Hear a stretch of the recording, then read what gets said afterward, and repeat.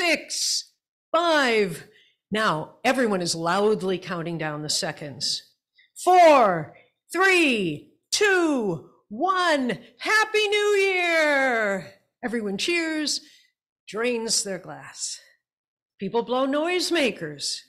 You kiss the one standing beside you as the band on the screen starts to play Auld Lang Syne. Your friends join in, and together you navigate the strange Scots syllables of a song sung only once a year. Twice today, I guess. Good riddance to 2022, someone shouts. What a terrible year. Welcome 2023. You feel a stirring of hope. Surely good things are waiting in this clean new year, born at midnight in a cold and snowy time. Something new has begun. We've crossed a line. Hooray! Now, it's not a real line, of course.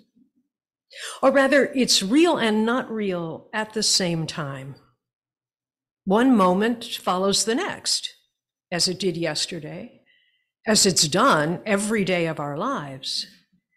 If you were alone in a room, quietly reading a book, would you even know when the new year had begun?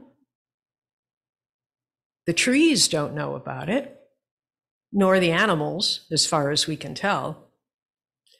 The snow doesn't suddenly stop falling at midnight. Somewhere rivers flow and palm trees wave, just as they did yesterday. And our breath goes in and out.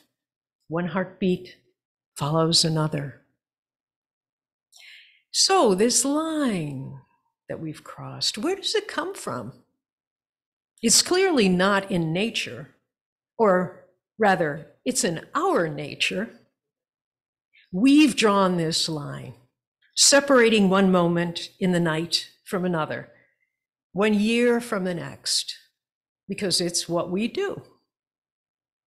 For whatever reason, our marvelous and troublesome brains love to draw lines, to catch the wiggly world in a net, as Alan Watts said.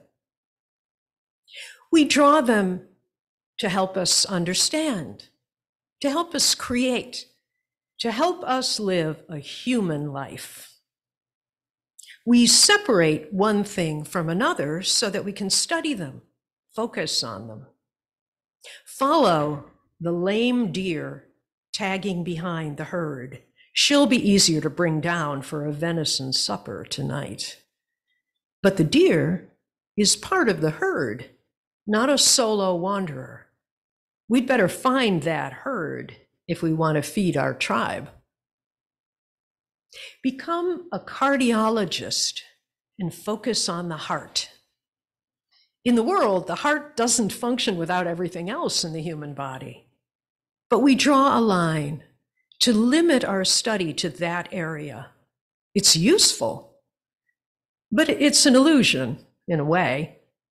Heart without lungs is just a piece of meat. You don't want our doctors to forget that. We draw lines literally in art and design and architecture to create something beautiful. That's deeply, deeply human. But the painting isn't a real room, and you can't move into the blueprint. We love it when the roadrunner draws a hole in a cave wall and runs through it. We, however, are Wile E. Coyote. When we try to follow the roadrunner through, we hit the wall hard. We draw lines like the new year to put our stamp on what happens. The earth does go around the sun, of course, in never-ending cycles. But we decide where one cycle ends and another begins. The old Roman New Year's Day was March 25th, which makes sense to me since I always think of spring as a beginning. Mostly because I am not a big fan of winter, but that's my problem. Winter doesn't seem to care. At least it keeps coming back, although every year I keep hoping that it won't. The Jewish New Year, of course, is in the autumn, and that also has its appeal. In Thailand, the New Year begins in April. And of course, the Chinese New Year is in late January or early February. The differences themselves show us that we are the ones drawing the line. Even the seasons are, in a sense, our creation. In reality, one blends into another without any lines between them. We say so often, it doesn't feel like spring, or oh, it's very mild for autumn. Well, really not. I mean, it is what it is, always. The weather doesn't fit our ideas, our lines. Still, we draw them anyway to help predict what's next and to help us get along in our world. Drawing lines is a great tool. And like all tools, it can be dangerous as well as useful. Because sometimes we forget that it's we ourselves who have drawn the lines, and we begin to believe that they're not just a helpful creation, but that they're real. So let's go back to New Year's Eve. We agree, right? It's an arbitrary day. Yet for many of us, year after year, we feel obliged to have a wonderful time. If we spend that evening alone, we may feel like a failure. Why would we feel more lonely on that night than we did, say, the night before? It's just another evening, but of course, we've drawn a line that says this one means something different. There's nothing wrong with that.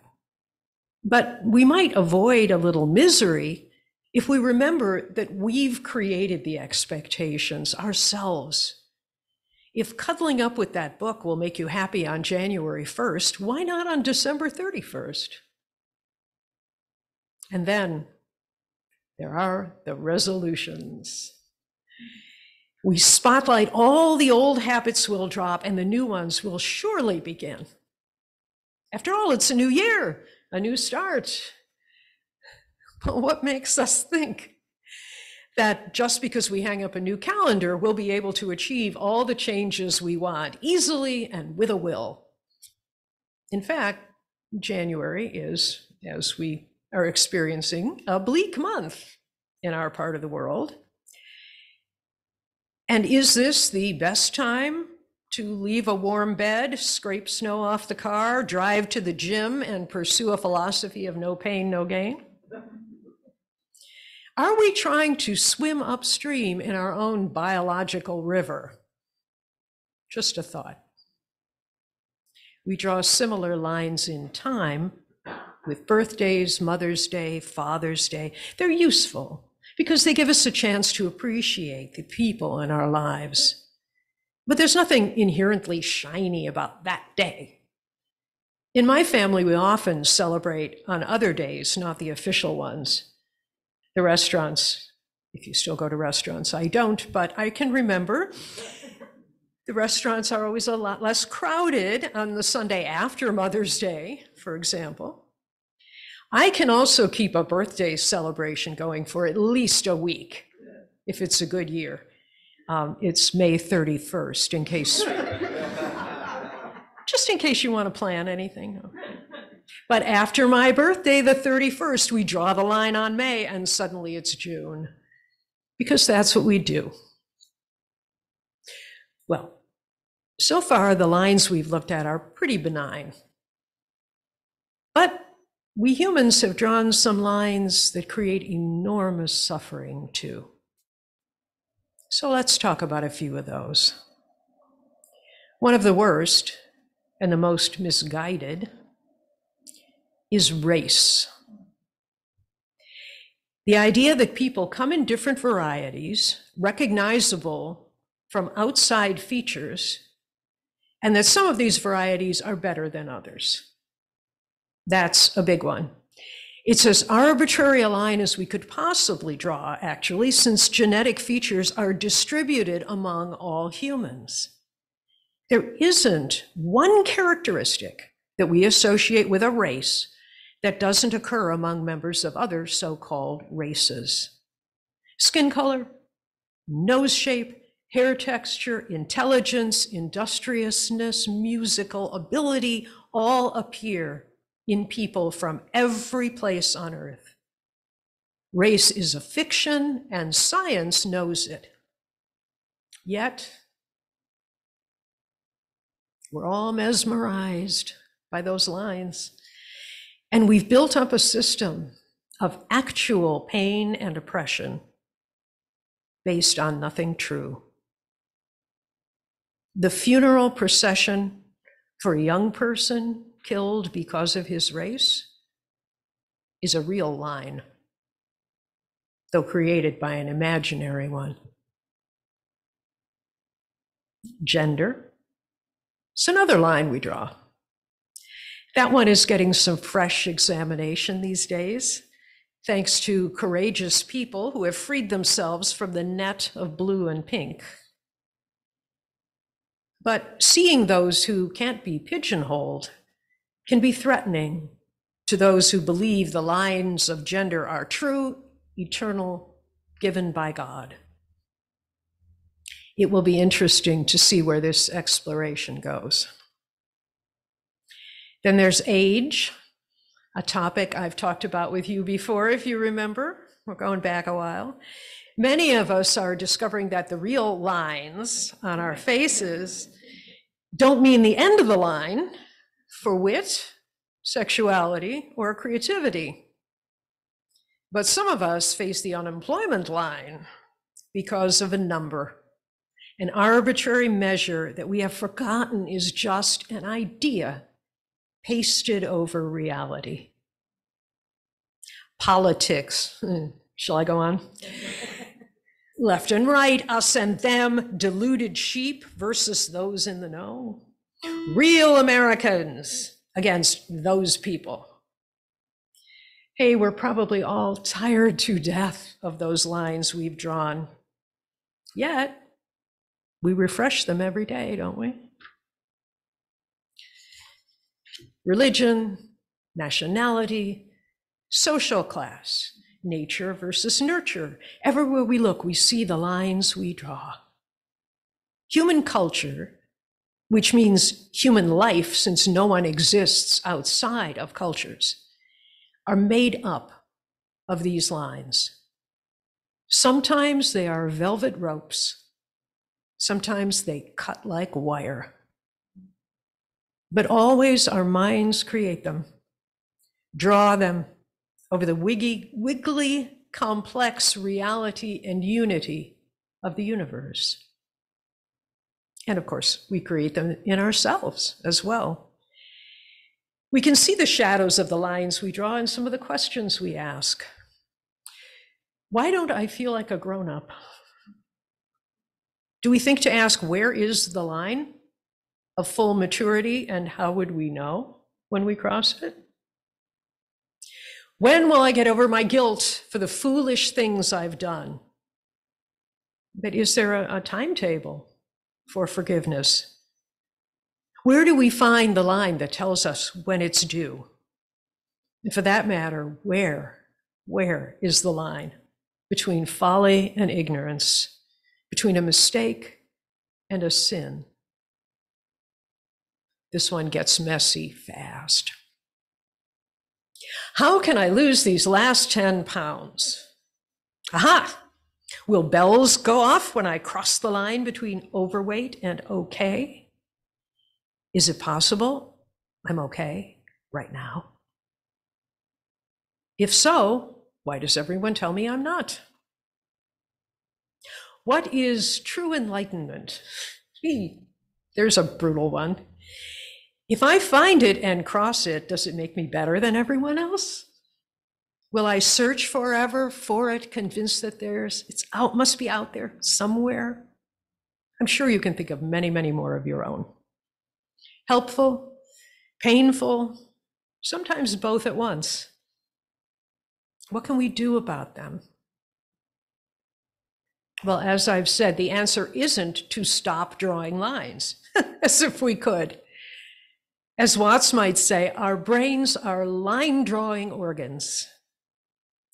It's part of our survival, of our creativity, and of our essential humanness. And they're useful. When I cross the line from the suburbs to Chicago, I know I'm getting closer to you. So, how do we use lines without being fooled by them? Well, for me, the first step is to remember that we draw these lines collectively and as individuals. They're not immutable, not eternal. In a sense, they don't even exist any more than my dream exists when I wake up. Now, the fact that lines are artificial doesn't mean that they're meaningless. The line down the middle of the street is there for good reason. If I cross it in my car, I may endanger myself and others too. It hasn't been there since the beginning of time. It doesn't make me sinful if I drive too close to it. And if the road is widened or narrowed, the position of that center line might change. Lines change all the time.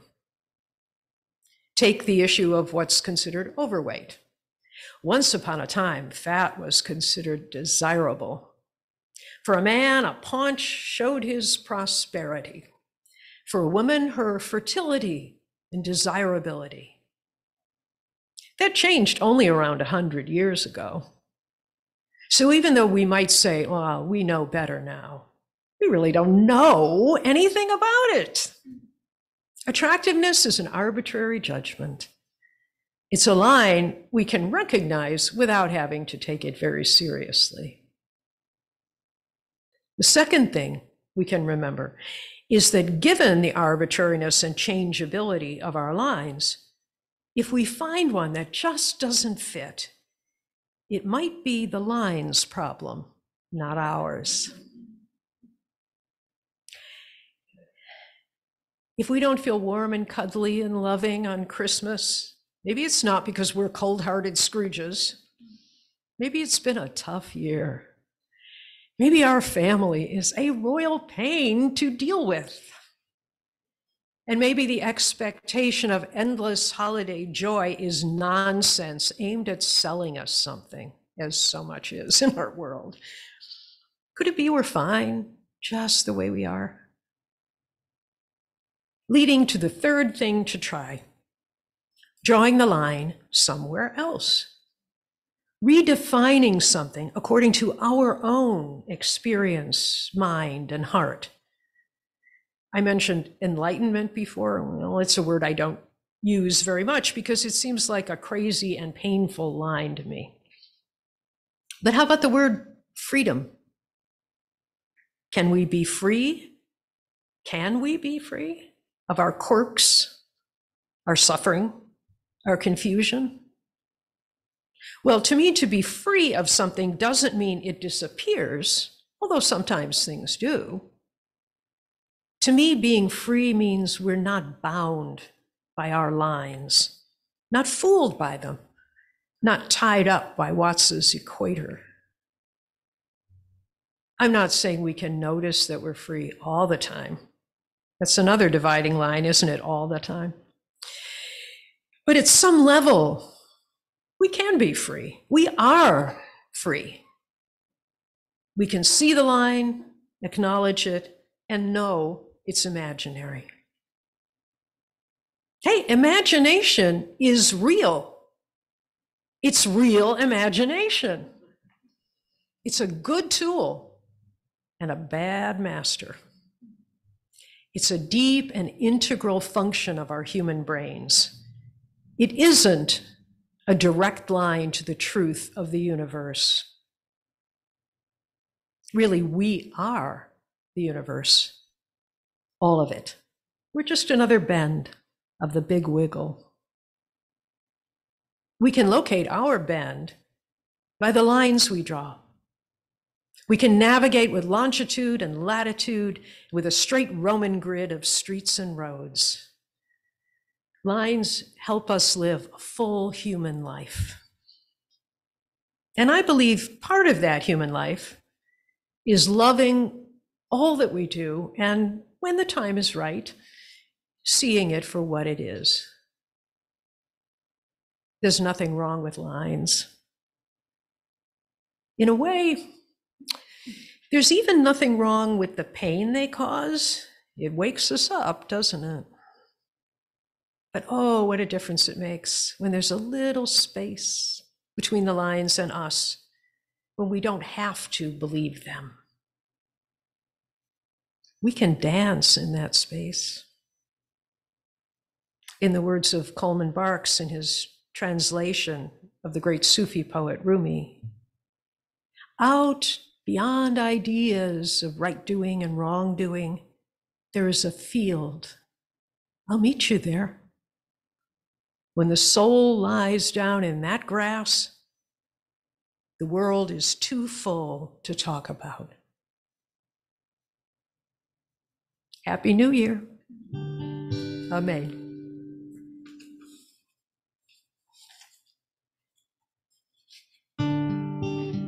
Now please join us singing hymn number 326, Let All the Beauty